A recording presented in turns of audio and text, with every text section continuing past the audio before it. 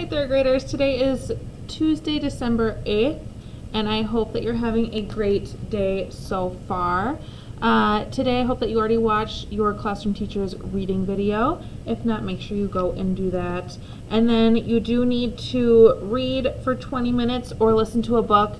Like I said, you can find one online to listen to. You can have someone read to you at home, or you can read to yourself. Just make sure you're listening or reading for 20 minutes.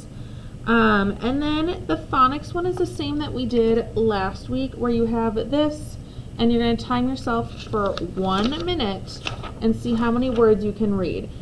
You start here on list 1. If you get through list 1, then continue on to list 2.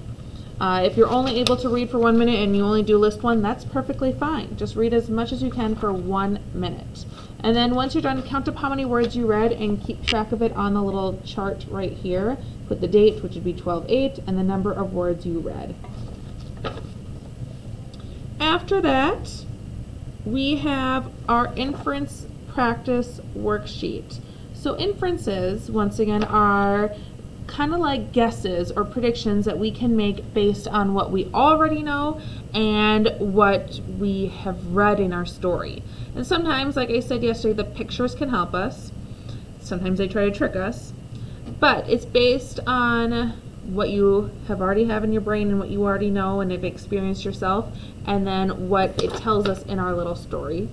And then based on that, you can make a guess about what might have happened or how someone feels or what could happen or time of year, where they are, just kind of from the clues that are given to us and what you already know.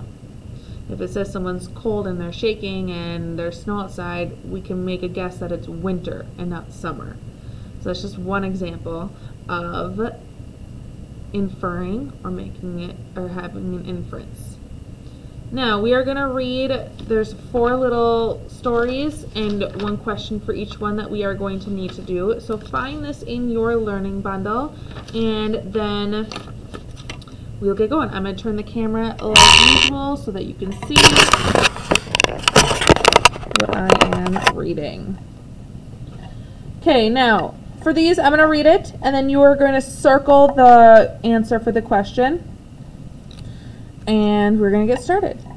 Jen loves to do crafts. She is working on a special project. Oh no, Jen yelled. I just spilled the paint. That's okay, said Mom. It's easy to clean up. Jen's little brother came running with some paper towels. Who helped Jen clean up? Was it her friend, her dad, her mom, or her brother?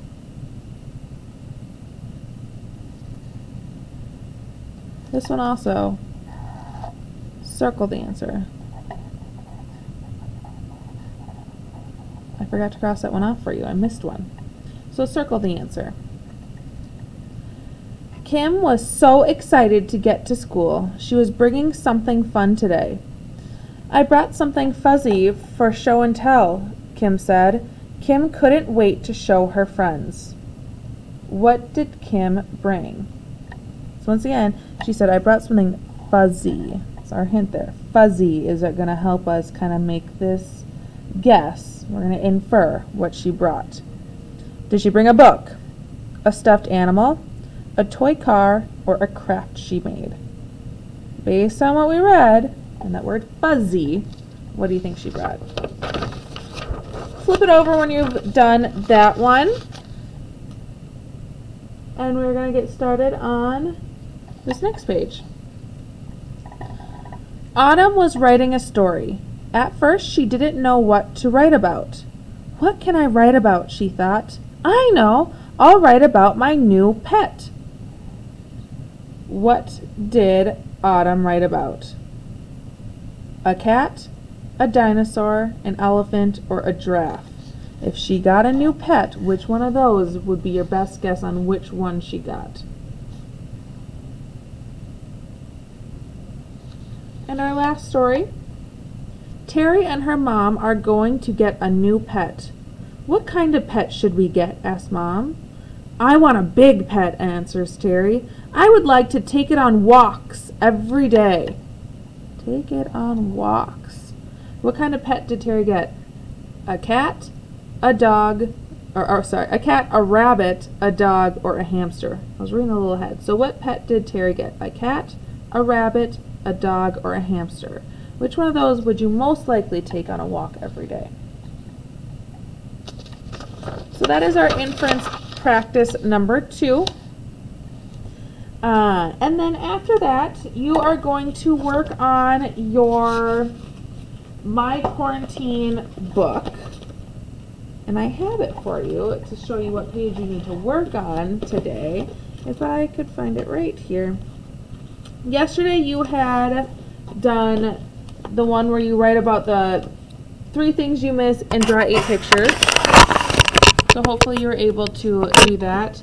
Today you are going to do the How I Communicate quarantine page. If I can find it.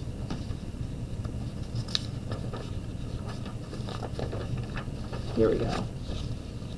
How I Communicate. So this page right here is the one that you're going to be doing today. Who do you talk to most? Do you have any friends that you're still talking to? Write that in this first box. And the next box is I talk to these family members the most. Who do you talk to in your family?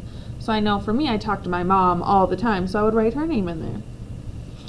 And then this next one is, how is communicating with people outside your home different now than it was before quarantine? So before quarantine, you could just talk to people at school during lunch. Well, now you're at home for all that. So how is it different? How do you talk to your friends now or your family members?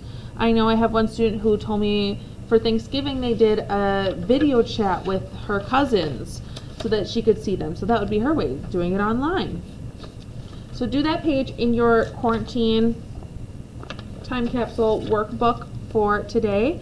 And then if you need any help, let me know. I'll be more than happy to meet with you and help with anything, even if it's not reading. Just comment in Classroom that you need help and I can set up a time with you. I hope that you're all doing amazing and I miss seeing all of you. Keep up the great work and you'll see me tomorrow in a video. Bye.